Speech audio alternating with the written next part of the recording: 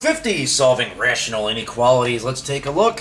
Where is the expression equal to 0? Well, the numerator would be 0, therefore we're going to factor. We get x squared times x plus 4 equals 0. There's two zeros. X is 0, x is negative 4.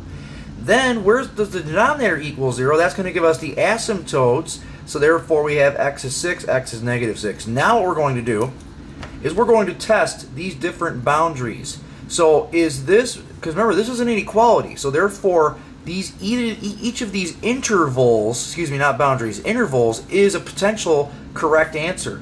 So we're going to use negative 10 to help us find out whether or not negative infinity to negative 6 is a correct answer to this inequality. So we plug negative 10 in to the inequality. So we get 100 times, what is that, negative 6. So therefore negative 600 for the numerator over, the denominator would be, well, this was negative 4 times negative 4 times negative 16, which is positive 64. So therefore this is a negative answer.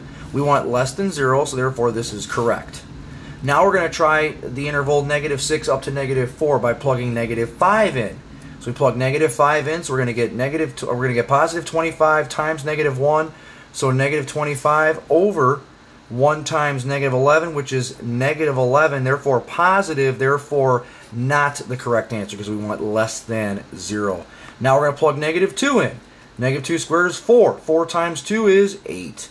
Negative 2 over here, you're going to have 4 times negative 8, which is negative 32, which is a negative number, therefore, bam, negative 4 comma 0. That interval does work. Plug in 2, we're going to get 4 times 6, which is 24, over 8 times negative 4, which is negative 32. This is a negative number also, therefore, bam, this is a correct interval. So actually 0 comma 4, that would be a correct interval to this. All right, let's take a look at plugging in 10. 10 will give us 100 times 14, which is 1400, over 16 times negative 4, which is negative 64, which is a negative number, therefore this is correct.